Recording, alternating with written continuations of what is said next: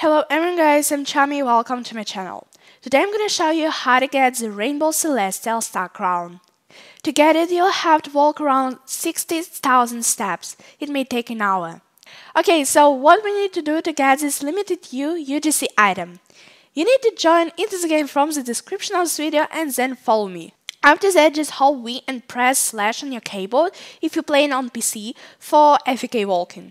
When you finish the walk, you'll see in the end a sign and a star crown model. Hold E or any other buttons that it says, and then jump like me. After that, you're gonna have a badge and the item. That's all, thanks for watching. I'm Charmy, don't forget to like this video and subscribe to my channel for more.